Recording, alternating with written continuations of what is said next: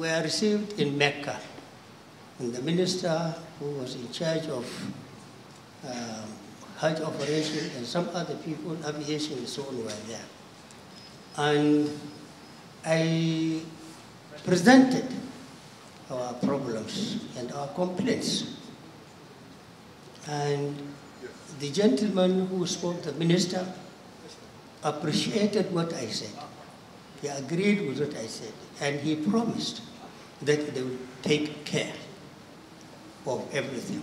But then he said he had a message to the government that we should tell the government that instead of spending this large sum of money bringing people to Saudi Arabia, to Mecca, and so on, we should, the government to spend more of it in teaching these pilgrims on religious affairs, because they noticed more than half of our pilgrims did not know how to do ablution. Some of them were seeing prayer, they did not know how to pray. They were waiting here during prayers.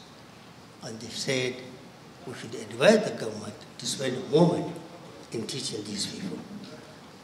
Alhaji Abubakar Kumi said, Saidu, stop there. And we stopped. So he took over and he thanked them. But by the time we came back to Jeddah, we sat down in the office of the then ambassador, because the ambassador was in Jeddah at that time. Abubakar Gumi said, Saidu, we have heard this before, during late Sardauna. And that was why we went home, we set up Jama'at al-Nasr al-Islam and others to see how we can help people in teaching them all these things. Quran, wudu, salat, and so on.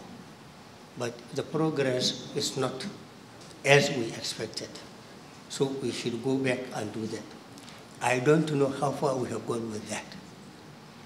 The other was that we decided to go and see what other countries do when they prepare for the pilgrimage.